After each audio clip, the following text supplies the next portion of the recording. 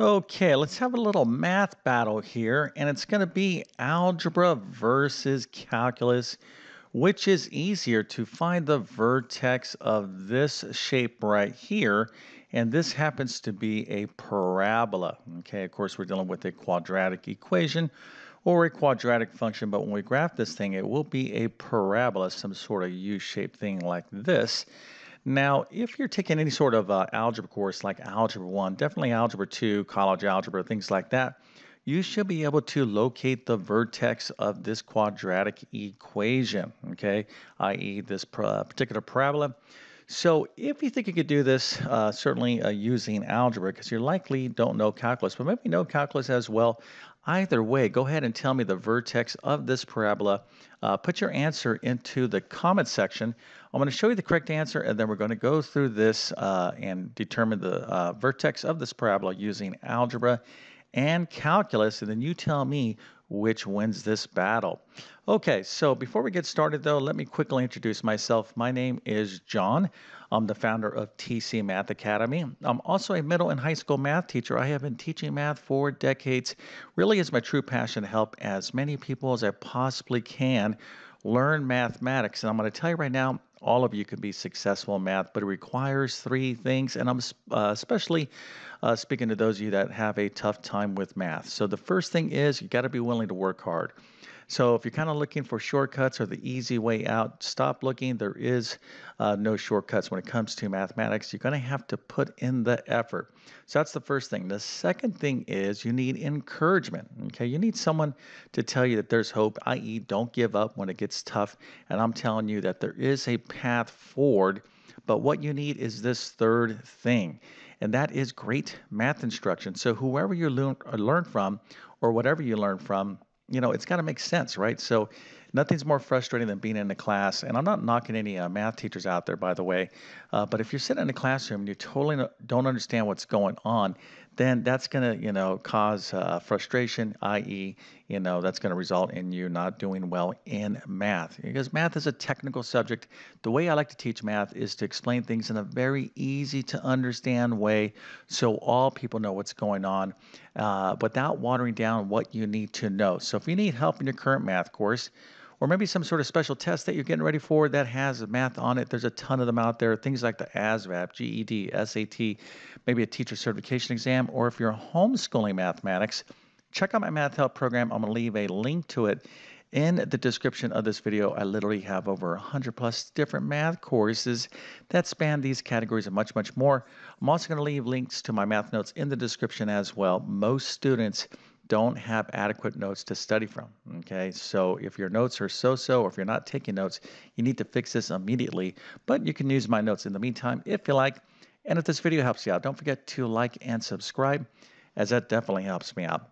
Okay, so let's go ahead and find the vertex of this quadratic function or this parabola. There's a couple different ways that we could describe the situation, but here is the answer. The vertex is located at the point 3, -16. All right. Well, if you got this right, that's very, very good.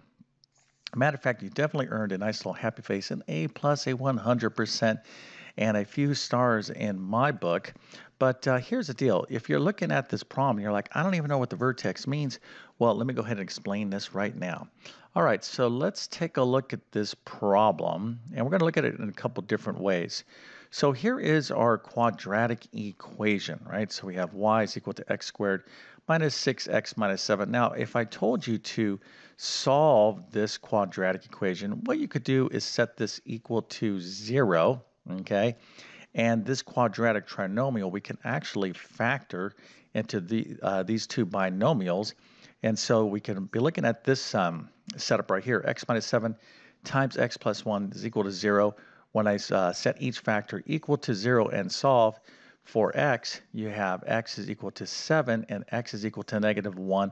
These are the solutions to this quadratic equation, but they happen to also be what we call the zeros, okay, if you've ever heard this term, or real roots, okay, and of course the solutions to this quadratic function, this quadratic equation, okay, so these are real zeros, meaning that this is the point of intersection on the x-axis. So here, our little parabola is going to cross through or intersect the x-axis at -1 at 7. Okay, now by the way, let's go back up here real quick.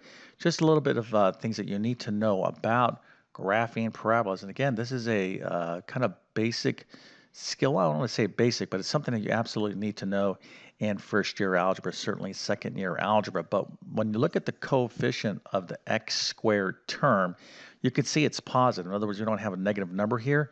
Because it's positive, it's going to be a happy, positive parabola. It's going to look like this. If it was negative like this, it would be a sad parabola. Okay, so here we know we're going to be dealing with a happy parabola. In other words, it's going to have this kind of shape to it, and it's going to go through these 2 points. So if we wanted to graph this, we could kind of sketch this out here, and also we could find the y-intercept by simply letting x equal to 0. Now y-intercept would be -7 right there, okay? But what we're looking for is this point here, the vertex, and the vertex is either the minimum or the maximum of the parabola. It's where the parabola bounces, okay? So it's this point right there, and that's a specific xy point, okay? So this is what we're looking for. We're going to locate that using algebra, and then we're going to locate the same point using calculus. So let's get into algebra right now. Okay, so now if I'm going a little bit too fast for those of you out there, I can't possibly teach this all in total detail. So if you're studying this stuff and you need really in-depth instruction on how to solve various types of problems, check out my Algebra 1 course. I do teach this as well in my Algebra 2 courses if you happen to be at that level, Algebra 2, college algebra, etc. All right, so how do we find the vertex using algebra? Well, what we need to do is take a look at our setup here. Okay, notice that this is in standard form. In other words, highest to lowest power. We have x squared, x, and a number. So think of the quadratic equation. Okay, so when we have a quadratic function written in standard form, all right, we can kind of use this general setup right here. Ax squared plus bx is equal to c. All this is saying is that the number in front of the x is a. The number in front, number in front of the x squared is what we're going to let a be equal to. The number in front of x, okay, is going to be what b is going to be equal to. And then this number right here, this last number all by itself, it would be c. And we would use the c value if we're doing something like the quadratic formula. But you can see here a is going to be equal to 1 and b is going to be equal to -6. And that's all I need because I have a lovely little formula for the vertex of a parabola. And basically what you need to remember is minus b over 2a. Okay, so again, the vertex is an xy point where you need to find the x point first. Okay, the x coordinate of that xy point. We're going to find that by plugging in these a and b values into the formula minus b over 2a. Super simple. I'll talk about this part here in a second. That's how we get our y. Okay, so minus b over 2a, this is how we get our x value, minus b over 2a. What is b? Again, b is -6. That's going to be minus a -6, right? Our negative of -6 over 2 times a, which of course is 1. So minus a -6 is a +6. 2 times 1 is 2. 6 divided by 2 is 3. So our x coordinate for our vertex is 3. Not that hard, okay? All right, so we have this now. Now let's go ahead and get the y coordinate for the vertex. All right, so how do we get the y coordinate? Well, again, we have the x coordinate. We now need the y coordinate. So this part of the formula simply means we're going to evaluate this function. Whatever we get for minus b over 2a, of course, we got 3. Whenever we get that answer, we're going to plug it in to the equation or plug it into the function. So let me show you specifically what that means. So here's our equation. We have y is equal to x squared minus 6x minus 7. Remember, you can think of y. Y is always equal to f of x when we're talking about functions, okay? So I could rewrite this quadratic equation as a quadratic function right here. And now this formula, okay, we're taking this f, we're going to find f of whatever we got from minus b over 2a. So we're going to be finding f of 3. We're going to plug in 3 where all the x's are, essentially, and then whatever we get out for that final value will be y. Okay, so here's f of 3. So I'm going to be plugging in 3 right here with this x and this x. You can kind of see the work right there. 3 squared is 9. 9 minus 18. 6 times 3 is 18. Minus 7, we do all this number crunching, and we get negative 16. That means our y-coordinate for the vertex is negative 16.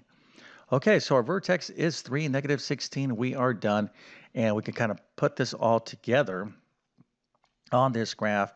This location here is 3, negative 16. Now, it's not to scale. Okay, this is kind of way down there, and then this point would be negative 7. That would be our y-intercept.